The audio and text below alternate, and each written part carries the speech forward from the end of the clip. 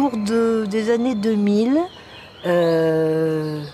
dans un coup de lucidité, je suis allée me faire un ensemble d'examens, mammographie, frottis et tout l'ensemble des choses. Ce que après, pendant quelques mois, j'ai regretté, parce que quand je suis sortie de là, tout le monde avait l'air catastrophé parce qu'effectivement, sur la mammographie, on avait noté qu'il y avait une chose qui pouvait ressembler à une tumeur. C'était début janvier, on m'a opérée et quand je me suis réveillée dans ma chambre, le chirurgien qui m'avait opérée a fait la première erreur. Il est venu me dire que tout s'était très bien passé et que je pouvais dormir sur mes deux oreilles et que tout allait bien, mais quand même il fallait que je passe dans 15 jours le voir pour avoir le résultat des analyses. 15 jours après, je suis donc allée voir ce monsieur, convaincue que tout allait bien. Et deuxième erreur, dans la salle d'attente, il me regarde et il me dit « Ma pauvre dame, j'ai pas de bonnes nouvelles pour vous. »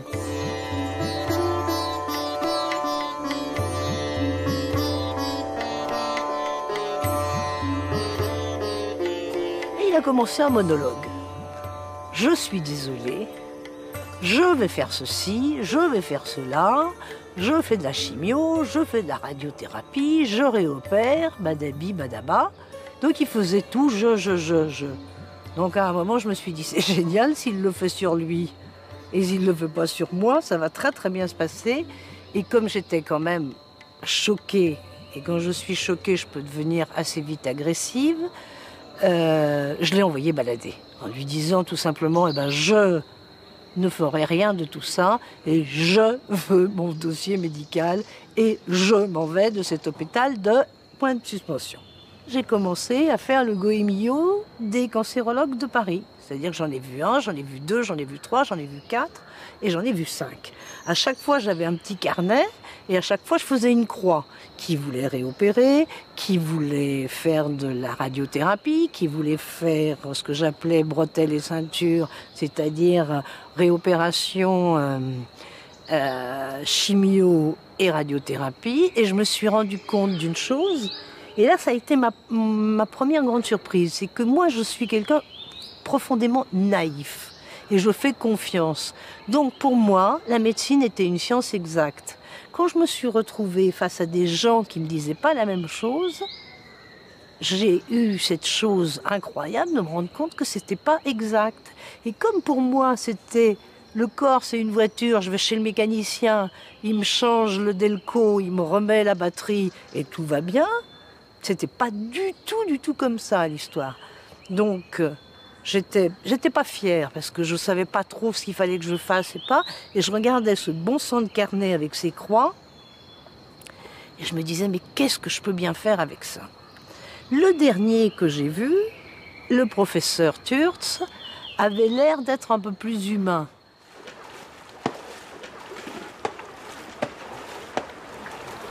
J'étais dans mon cabinet de consultation à la ville juive et je reçois une nouvelle patiente qui se présente, qui est manifestement à la fois vive, intelligente, caustique, mais clairement pas à l'aise et agressive qui clairement est ce qu'on appelle une patiente difficile.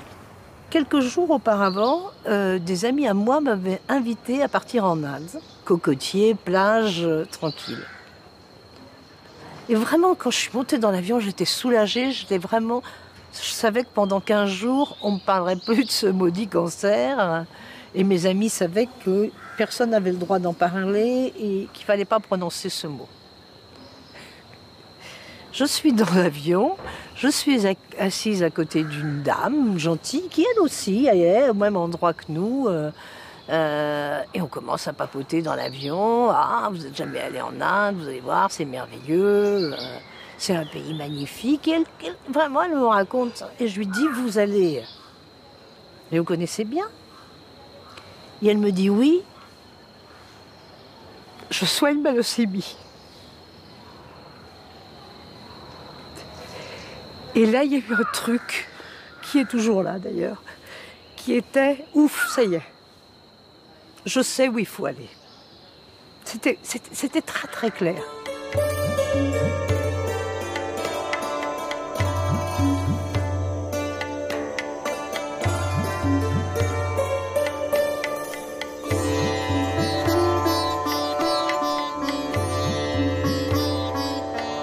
Quand je suis rentrée à Paris, j'ai mis 48 heures. J'avais juste 48 heures avant de retourner à Villejuif. Je suis retournée à Villejuif. Et le professeur Turtz me dit « Qu'est-ce que vous avez décidé ?» Et je lui dis « Écoutez, voilà, j'ai décidé que j'ai rencontré en Inde la médecine ayurvédique. Je pense que je vais suivre ce filon. Mais pour ne pas prendre de risques, je veux bien faire de la radiothérapie. » J'en entends plus parler pendant plusieurs années. Et un jour, je reçois un coup de téléphone. Je reçois un coup de téléphone par le biais de multiples secrétariats. Elle m'a directement au téléphone. Et elle est chaleureuse, elle est expansive. Elle me dit, voilà, je suis née là-bas. Est-ce que vous vous souvenez de moi? Bien sûr, je me souviens de vous. Vous êtes la pire patiente que j'ai jamais eue, la plus indisciplinée, la plus... Oui, je me souviens très bien. Et oui. On se revoit et on a une conversation très étrange où elle m'explique que je l'ai guérie par ma parole et par ma compréhension et en ne faisant rien du tout, mais qu'elle a été aussi guérie par le fait qu'elle allait en Inde, qu'elle avait rencontré des personnes extraordinaires qui pratiquaient des traitements ayurvédiques et qu'elle avait été comprise, qu'elle avait eu des médicaments que son corps acceptait, même que son corps demandait et réclamait. Il me dit oui... Il faut quand même que vous m'expliquiez ce qu'ils vous ont fait là-bas. Je dis très volontiers. Et il me provoque en me disant non, vous n'allez pas m'expliquer, vous allez m'emmener en Inde pour comprendre un peu quel traitement, ce qui s'était passé. Je lui ai dit absolument d'accord. Je serais ravie de vous faire rencontrer ces gens exceptionnels qui le sont tout autant que vous. Et donc, quelques années plus tard, nous avons réussi à organiser ce voyage en Inde.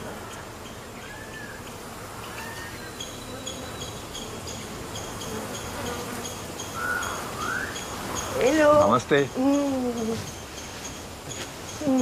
How are you? Fine. I'm so pleased. May I introduce you? Sure, French sure. doctor Glad to meet you. and Pleased to meet you. my Indian angel.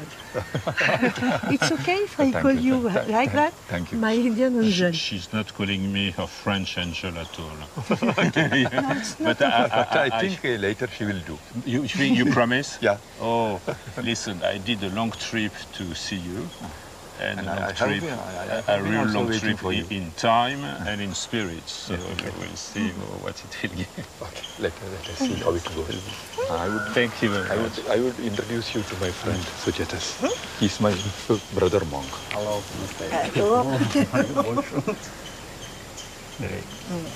Nice to meet you. Yes. Hello. Hello, Thomas. Nice to meet you. Yes. Thomas. Nice to meet you. Nice to meet you.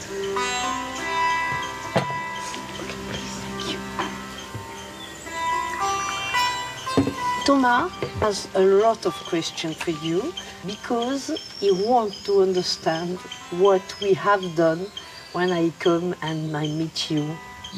According to our outlook on life, cancer is a different disease. That means the cancer has to be approached in a different way. Because usually you think that there is a cause for a disease and you treat the disease. But when you treat cancer, you have to address the human being as distinctly three individuals. The physical individual who is in the body, and the mental makeup of the person, and also what that person is inside the body and mind. We can call it spirit or the soul. So cancers originate from the soul, and it finally manifests in the body. So any remedy that we suggest for cancer should start from the soul. And also through food and medicine. For example, in Nalla's case, it was Ayurveda. Ayurveda treats a person, not the disease. That is What is Ayurveda? Ayurveda. That means Veda means Ayurveda. Ayurveda. Yes. Actually, the word itself is very fascinating because Ayur, that means life. Ayur is a word in Franglish. Yeah.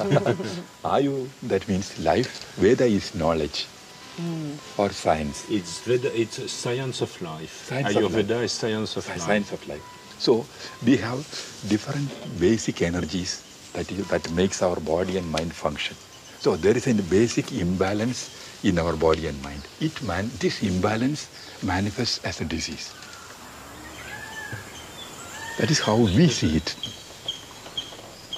What I know is the conservations in France, even cured or not cured, are very unhappy in any case. So I think that what would be interesting is to see what is good in what you are doing, good in what we are doing, and try to make an interesting synthesis if possible. May I do talk? Sure. May I do talk? Talk. I think I decide to live. Yeah, I know. Exactly. And he helped me to understand what was life. For me, the only lesson was to understand if you want to live, what do you want to do with your life? Exactly. It's the only lesson. It takes 2 or 3 years, yes, because I was a little bit.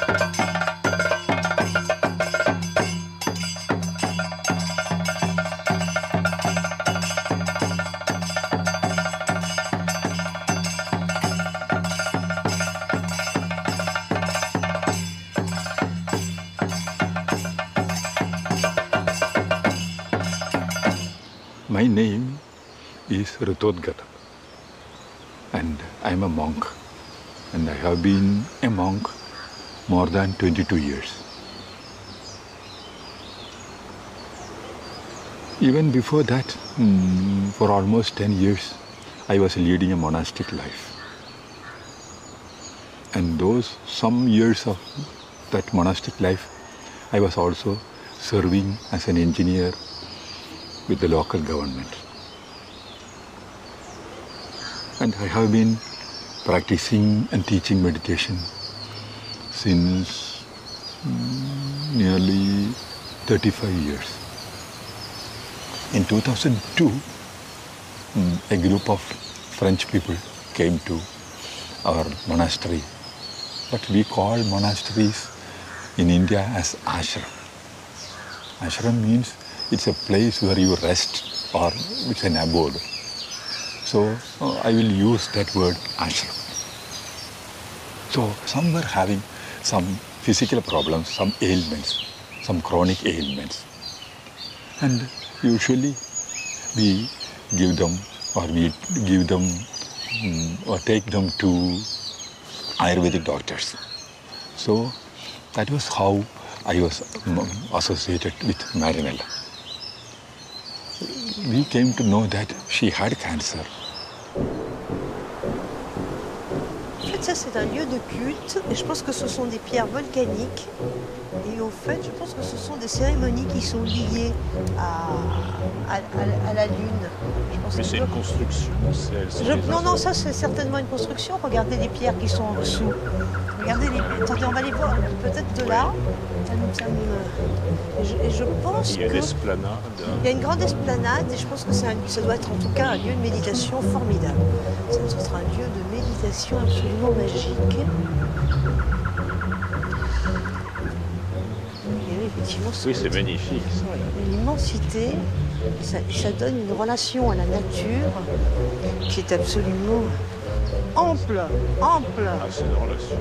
C'est vrai que vous me changez du Val-de-Marne. Ça, c'est clair Bah, entre nous, entre les néons de Villejuif et ce bel arbre, hein, quand même, ça, il y a quand même quelques différences. Il y a quand même quelques différences. Écoutez, je vais vous faire un aveu. Oui. Vous n'êtes sûrement pas la malade que j'ai suivie le plus longtemps, mais vous êtes celle qui m'avait emmené le plus loin.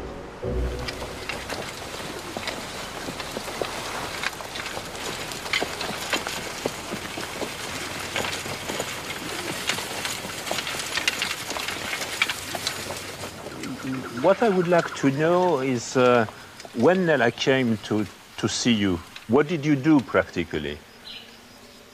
Actually, we found Marinella as a person who needs help.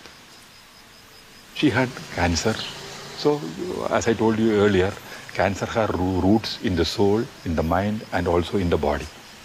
So, I tried to convince her that she must change her outlook on life. He helped me to understand that I have a problem. And when I go to see you, I was sure that I have a disease. And when I speak with him, he says, forget the disease for a moment. What is the problem? And you cannot, because... For me, you had it's disease impossible. You had disease. No, it's possible. But I consider that my main role was to treat your disease. So, and with the best possible care. Yeah. No, I didn't do that because I would try to modify her statement. But I tried to do that. And practically, what are your main techniques or methodology to do this? We try to win the friendship of that person. And confidence. Confidence. And I can tell you that you succeeded because she is your main supporter. Because we don't have a methodology. We interact with the person and we change. And also, when I deal with a person, especially who is receptive like Marinella, I am not trying to prove my faith on some system on her. What do you call a person, a receptive person? Because that is very difficult to define, receptivity. Because when we say something, they are ready to admit it, or they understand it. With me, she was ready to admit nothing. She was the most unreceptive person. I would say you started in a wrong direction. Probably. For this, you are probably right. Many people think that I don't want to live or I am not fit to live. Or whatever bad things happen to me, I deserved it. Yes, this is true. This is true. So we try to tell them that they don't deserve anything unless they choose consciously. I know once the disease manifested, we should not restrict our treatment to the soul only. We have to address the problem in the mind and then later correct the problems in the body. So for that, we need an adaptive system and also an adaptive person. An integrated system. Integrated system, which is not the case in Western medicine. Exactly. Everything is divided. So I know that Ayurveda deals with persons, not with diseases. So we took her to an Ayurvedic doctor. But treating the cancer in the body alone is not enough. No, this I understand. I understand. But what you told me, which is for me very important, you are, when you receive a cancer patient who is previously receiving allotherapy or chemotherapy, you are not telling him, stop it. I will never say that. You will never say that. Yeah. You will never say that. You will say that, and then we'll see what happens. And also when somebody comes to me who is taking allopathic medicines, I would tell them to have some supplementary Ayurvedic medicines. Yes. Because Ayurvedic medicines try to correct your body, or to bring the balance of your physical energies. So that can actually go along with allopathic medicine to reduce the damage, to reduce the side effects. The spiritual cure we suggest, and also the mental cure we offer, and also the Ayurvedic medicines, all these are very slow in action. Yes. They don't manifest quick results. Yes, exactly. So for a person to remain confident that long is difficult. So there allopathy comes to help because it gives measurable results very soon. There are two types of sciences, I would say. Objective science. No. Objective science and the subjective science. Because the treatment of cancer should be from subjective science. That is, every patient, every system works differently. The same system works differently on different persons. But the objective science is different because every system or medicine works on every patient the same way. You know, this is extremely interesting, and this is what I want to do in the next years of my life. I think that basic science, very, very basic science, have shown, we know as human beings, as individuals, as philosophers, you know that any individual is different. Exactly. Is different and has to be considered as a unique person. Yeah. But what we are learning from the deepest biology is that every tumor is also different. Yeah. Is also different.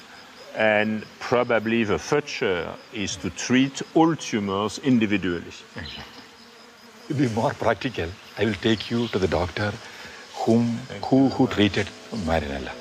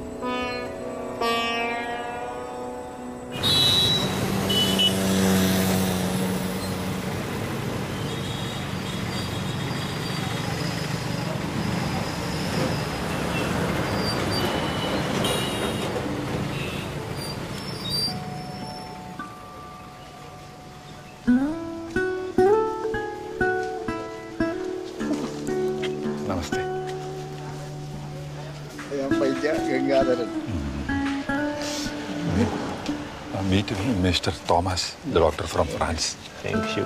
Meet Mr. Vaidya, Gangadharan Vaidya, who cured Marinella. It was my Indian doctor, my French doctor. It was a great medicine. It was a great medicine, your medicine. So, Doctor Vaidya prescribed two medicines to Marinella. Which medicine? Mainly. One is a Varanadi Kashayam. Varanadi Kashayam. And it's Chandraprabha pills mixing. And actually, Kashayam is a decoction.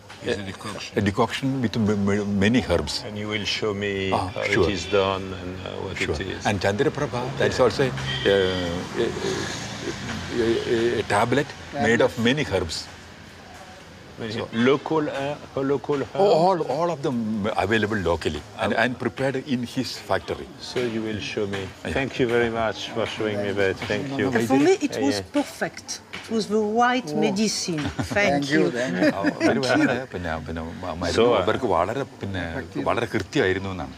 So you may go with Vaidya Nalla. So Thomas, I will take you to that Ayurvedic manufacturing plant. This way, please. That herb, it acts on the blood and also it helps in removing the toxins. So kidney is a main agent of removing toxins from the blood. So that is why I told you that herb is particularly indicated in preparing. It doesn't mean that you believe that this medicine has a specific action on one organ. It's a general action.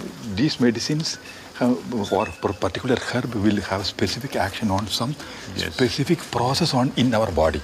But actually, even the same decoction for example, the same decoction, Varnadi Kashayam, can be taken with the potassium salt. Yes. And also it can be taken with honey. It can be taken with some ghee, that is clarified butter. So with each thing, the effect of the medicine is different. Yes. And all these medicines are coming from plants. From plants, some from minerals and salts. Some from minerals and salts. Okay. Yes, you are also using that. And also some minerals are put into fire and made into oxides. And now that you have next door this modern science, you are trying to know which chemical product, which chemical compound is inside of all of this product. That will be. You already know. A little, but I know. But going for the composition of a drug is just like, to excuse me for using a strong word, which is just like understanding, doing a post-mortem examination on a body, on how to understand a living organism is functioning. Because a combination of a drug and this thing, how it acts on an organism is very different from the chemical effect of something. This is true. And so this is one special herb. What do you do with that? We cut it and then put it in water and boil. And you have many preparations. And this is also a plant. And these also, actually, these are common plants in Kerala. Common plants. Actually, I would say this is Saida cordifolia. This is very good in rheumatism and disorders of the brain. And this is also one tuber. This is what we call asparagus. It's an asparagus. Yeah. May I break it? Yeah, it's a tuber. And also this is very good in cooling the body processes. Cooling. Generating some friendly energy or something like that. Yeah.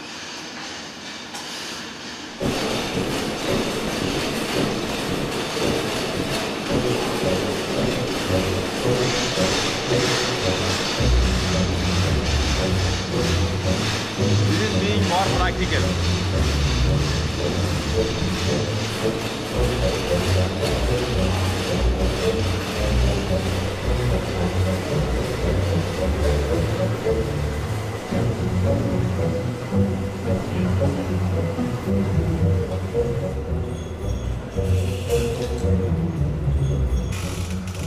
Ancestral techniques with modern tools. I have modern tools and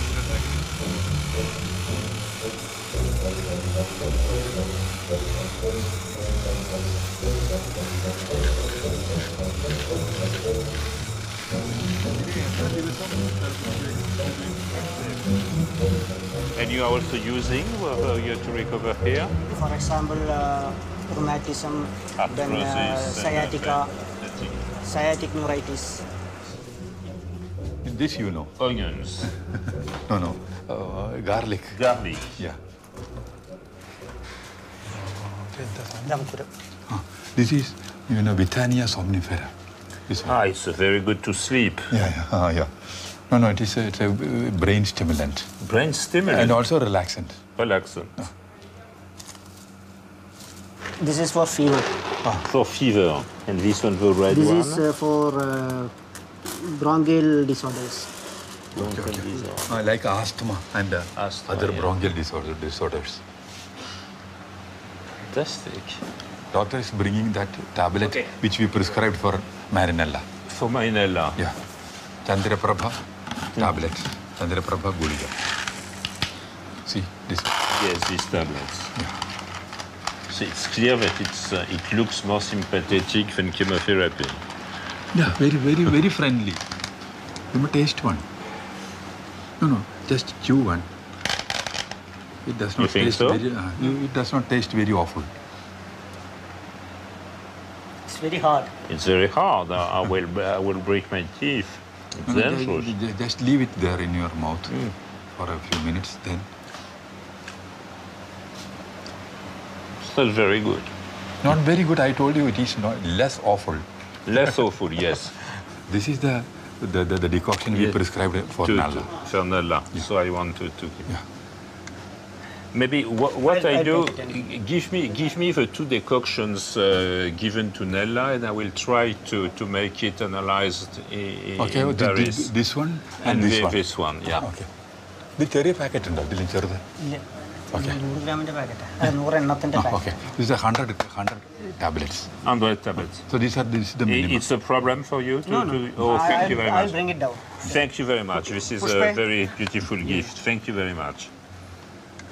If you express the color of a flower in chemical terms, or the pigments in the number of pixels, or the fragrance, the chemical analysis of a fragrance, but the fragrance itself, the color, the combination, the contrast, everything, it cannot be expressed in logic. So allopathy is more logic, but Ayurveda and other systems, they are more like the way of feelings and the totality. For me, it's a very interesting and strange visit. It was not exactly what I expected. Just briefly, first I was moved to see the place where Marinella has been treated and to see the doctor who took her in care. But I think I learned more about what you told me on Ayurvedic medicine in general. They are devoted mainly to children with very chronic, severe neuropathic and encephalopathic disease, which was not expected.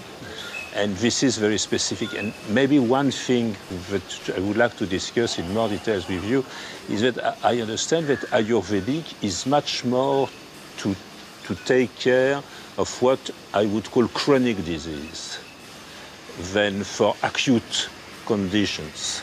That is one way of looking at it. But when something is acute and when some emergency invasion is needed, Yes. allopathy is better. But where allopathy is almost helpless, Ayurveda Exactly. can do a lot. And what I admire is the fact that you are taking chronic disease with much more courage and much more long vision than what we are doing. Because our results are very poor, but because more or less we are not taking care of these patients, because we are sending them in places where we have no money, nothing, and they are staying there for the rest of their life in very sad conditions. Yeah.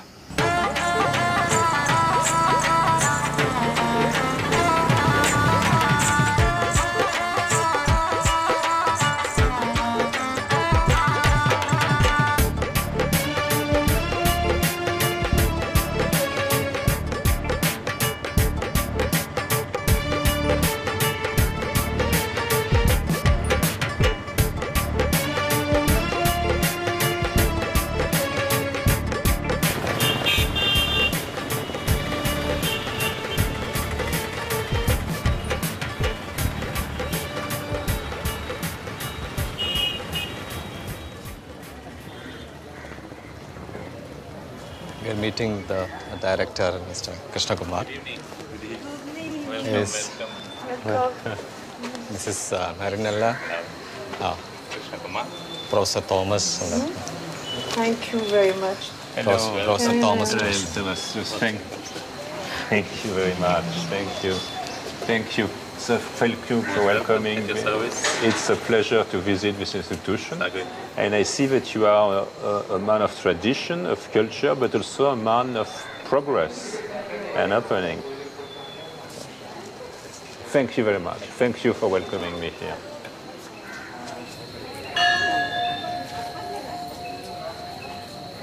How old is this institute? This institution, Ayurvedic Pharmacy, the main company was started in 1943. 1943. And then the hospital, that activity was mainly production of quality traditional Ayurvedic medicine. Hospital was started in 1950. It started in a small way. It was in an outside campus in a rented building, but shifted to this campus in 1977. 77. So it's a 3.5 acres of land. We have 120 bed capacity.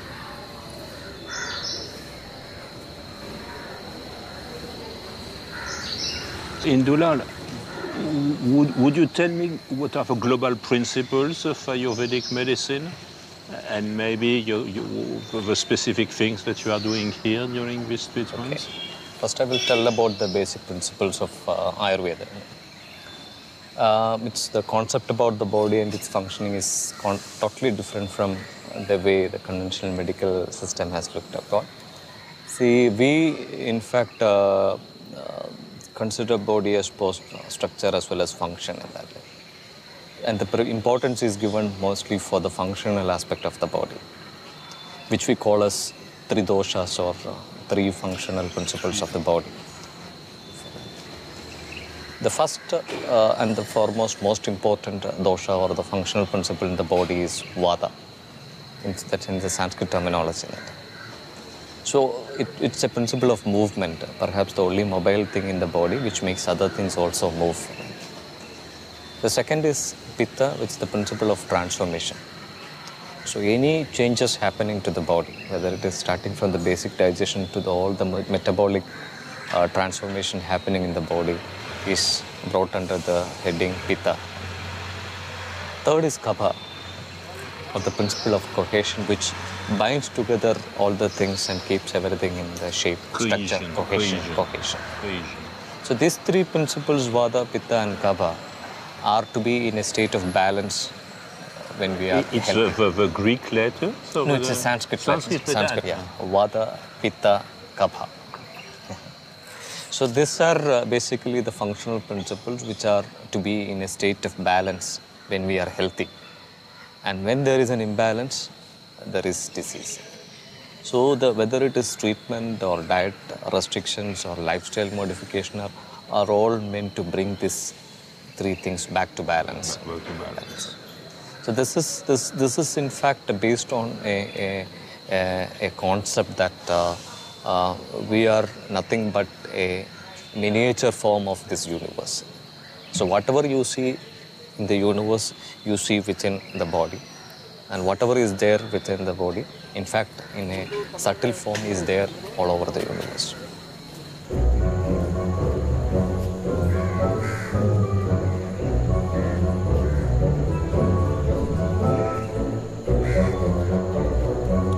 So for skin disease? This is for skin disease. Herbal decoction. Is for what? For musculoskeletal and neurological problems. This is again the deity of Lord Dhanvantari. Medicine, Lord of medicine.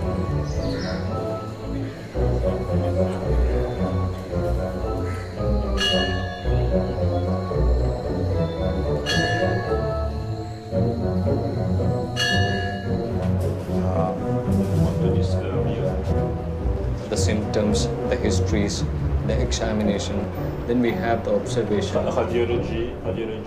This is incredibly important because it's the question I had when arriving in India. The fact that just you accept to have the compounds known, validate, certified, and it means that you will repeat that in 2012, you will repeat it again. J'avais envie que vous veniez ici pour une raison très précise, c'est qu'aujourd'hui en Inde, c'est le lieu le plus en pointe de l'Ayurveda. Et j'avais envie que vous rencontriez ces médecins. Je pense qu'il y a des échanges qui peuvent se faire d'égal à égal. Oui. Et j'aimerais juste que vous me disiez ce que vous pensez d'Indulal. Alors d'abord, Indulal, je l'ai trouvé très bien. Mais ceci dit, je l'ai trouvé très bien les autres personnes que j'ai rencontrées avant. Mais je pense que la grande différence, c'est que ceux que j'ai rencontrés au Kerala, et en particulier notre ami Rito Digala, j'ai eu avec lui des conversations extrêmement élevées au plan, je dirais, philosophique, spirituel, humain, moral. Avec Indulal, j'ai eu, pour la première fois, une conversation médicale. Ça, c'est la première chose qui m'a frappé. La deuxième façon, c'est dont l'hôpital est organisé. Ça ressemble à un hôpital. Ça ressemble à un hôpital avec des consultations, avec un enregistrement. Ici, ils sont quand même dans une notion évolutive de la médecine. Ils ont implanté des choses qui n'existaient pas il y a 5 ans, ils ont implanté des choses qui n'expliquaient pas il y a 10 ans. Ils essayent de comprendre ce qu'ils font. Et sur les produits ici, là, il y a écrit ce qu'il y a dans chacune des bouteilles. Ils ont fait l'analyse. Vous voilà rassuré. Mais non, c'est pas du tout... Vous voilà rassuré, il y a une étiquette. Non, mais on peut sourire un peu, Thomas. Je sais que c'est sérieux, la médecine, mais c'est quand même fantastique. Mais ça ne me rassure en rien. Ça ne me rassure en rien. S'il y a une étiquette. C'est la même chose, fondamentalement. Si moi, j'ouvre la bouche et je mets ce truc dans la bouche, c'est exactement la même chose, avec ou sans étiquette. L'étiquette, je m'en fous complètement de l'étiquette. Moi aussi, tant que je ne sais pas la lire, tant qu'il y a 10 000 choses dedans. Et c'est pas vrai que je suis rassuré par l'étiquette. En général, Par contre, l'étiquette me semble être le symbole du fait qu'ils veulent comprendre ce qu'il y a dans leurs produits et qui veulent arriver à des produits plus efficaces et qui veulent comprendre comment ça marche. La barrière, elle n'est pas dans l'étiquette ou pas dans l'étiquette, elle est dans le fait qu'ils ne nomment pas les maladies, et dans le fait que moi, dans ma façon de penser, j'ai besoin, enfin le paradigme, c'est une cause, une maladie, un traitement. Et eux ne raisonnent pas du tout comme ça. Et à la limite, quelle que soit la maladie, ils parlent d'ensemble, d'équilibre, ils ne cherchent pas à nommer les maladies, ils ne cherchent pas à comprendre les maladies, ils ne cherchent pas à soigner la maladie, ils cherchent à soigner les Et là, il y a un hiatus, on ne parle pas exactement de la même chose, et je ne sais pas qui a tort, qui a raison, mais c'est comme ça. C'est pas que ça me rassure ou que ça ne me rassure pas, là, on ne parle pas de la même chose.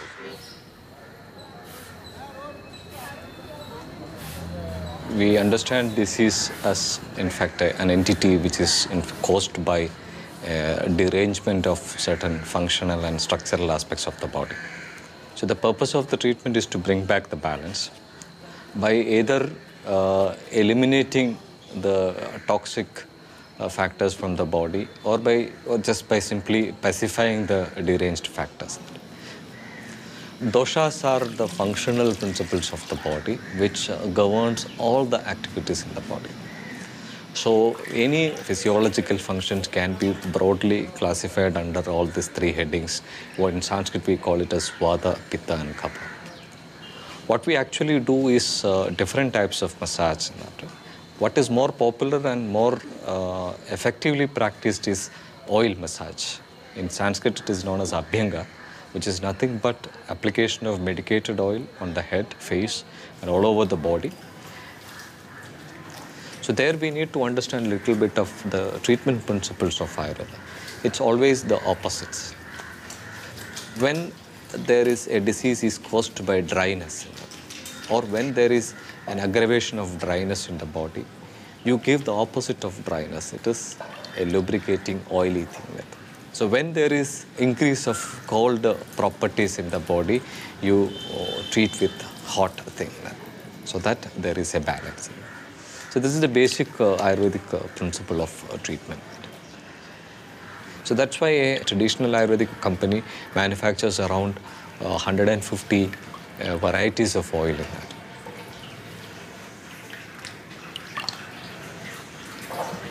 Ayurveda considers, very interesting thing is that as a body is compared to an inverted tree with its root on top and branches and trunk down. So any treatment is just like watering or irrigating the roots of a plant. So though it is only done to the head, its effect is supposed to reach the most distal part of the body. Another treatment is Shirovasti. Shiro again means head, Shiras, it represents. Vasti means something to retain whatever medicated fluid we are going to. Shirovasti is effective in diseases of various ear, nose, throat diseases, degenerative problems of the spine, neck, migraine, and other neurological problems. This combination of, say, Abhyanga, Dhara, Pidichal, Navarakiri is also done in very recuperative phase of various illnesses, including certain type of cancer, we can say.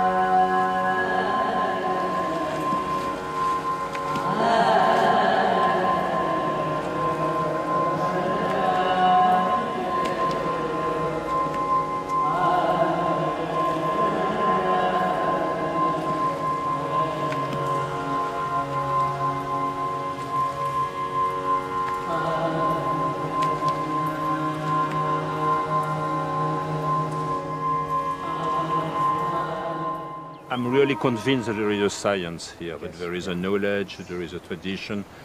It's no doubt that it can have some efficacy in a number of diseases. I'm convinced by intuition, but not by evidence-based. And I have seen striking things which I can't explain with my current knowledge. So I have to think about and to understand better. It doesn't mean that I am converted to, I'm not becoming an Hindu or an Ayurvedic doctor. I still have my belief and I still believe in my science. But I'm convinced that something is happening here. Maybe our doctors have not the same internal qualities than yours. But Ayurveda in fact teaches to be questioning in nature. In that. Yes. You are not allowed to take anything for granted. And a number of Western doctors are arrogant persons, thinking that they have science and knowledge. And we should change that. Very good.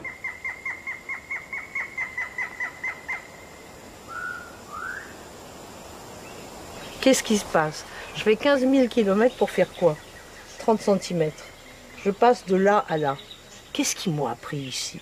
Ils m'ont appris que j'étais pas ce que je pensais être socialement, que j'étais pas mon corps, que j'étais pas toutes les pensées, tout le bordel, on peut dire ça, qui était dans ma tête, que j'étais bien autre chose.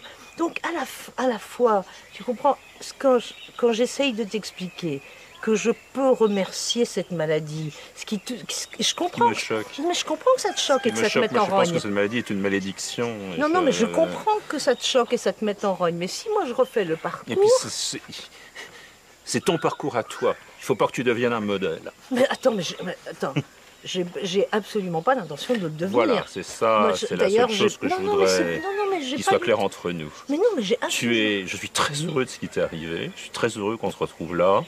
Je pense que tu n'es pas absolument le modèle idéal à suivre. Mais bon, chacun son opinion. Non, moi simplement ce que je pense, c'est que ce qui est fondamental, c'est que chacun décide de sa vie.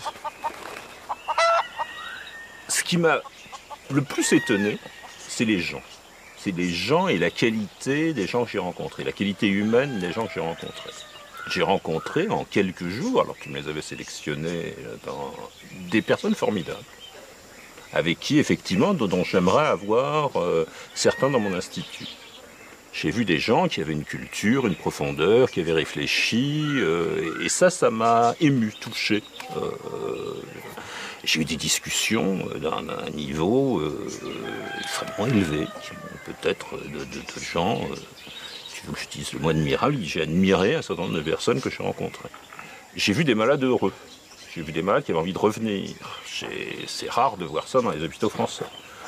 Quand tu es dans un hôpital, tu as envie de te tirer et tu n'as pas envie de dire « je réserve ma chambre pour l'année prochaine ». Alors, j'en fais pas le même métier, la même maladie, etc. Il y a des différences. Mais j'ai été frappé par le fait que des malades soignés aux États-Unis ou des malades soignés en Angleterre, certes d'origine indienne, mais quand même, disent pour mon cancer, je suis suivi là-bas, mais pour me remettre et être pris en charge humainement, moralement et pour récupérer, c'est beaucoup mieux ici. Bon, c'est quelque chose que j'entends et que je reçois, que je comprends et dont j'essaierai de m'inspirer.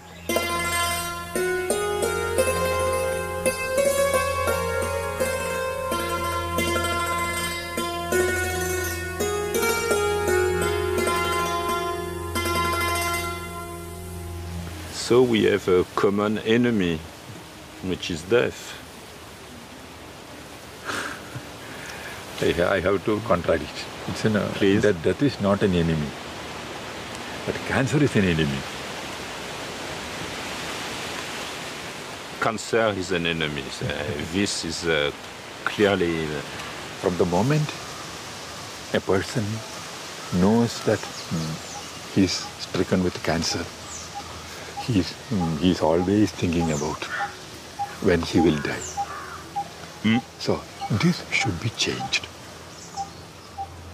It brings the daily idea of your own death. Exactly. In your daily life, which is something unbearable for most of us. Philosophically, remembering your death is very good, because then you will do only good things to yourself and also to others. But here, you are creating a kind of panic in an emergency situation. It's true. I think it's true in the West as well. Yeah, everywhere. In which the family situation, the social situation, the professional situation is destroyed, and it changed the way the other ones are looking at you, and it changed the way you are looking to the other one, and it changed your vision of life, even if the treatment is successful, even if you live long. Your vision of the rest of is changed, is modified. So do you think that if we change the definition of care we give the patient, even what is your opinion that, recently people with psychiatric problems, they were referred to as patients, but nowadays psychologists are referring to them as clients. It's true, yes.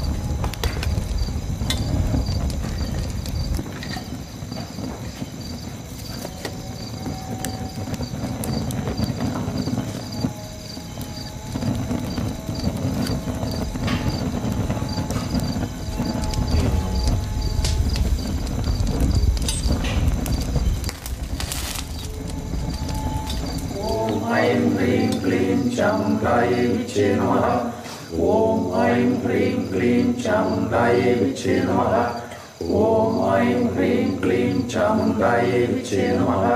Om Aim Hrim Klim Chamundaye Viche Namaha. Om Aim Hrim Klim Chamundaye Viche Namaha.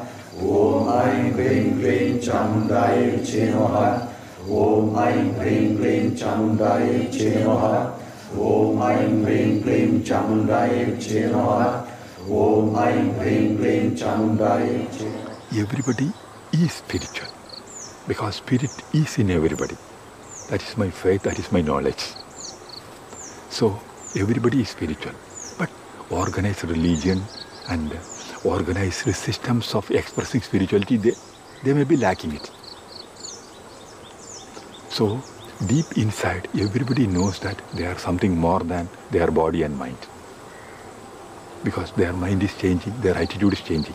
But still the person is saying, I, the sense of I, which is, that does not change. So there is something more in every individual. That is spirit or the soul. And whether they express it, or whether they feel it, or whether they are using their body and mind to enrich what is going on deep inside, that is different. So everybody is spiritual. I found Dr. Thomas an open person. The very fact that he came to India to explore something new, that itself is a good beginning.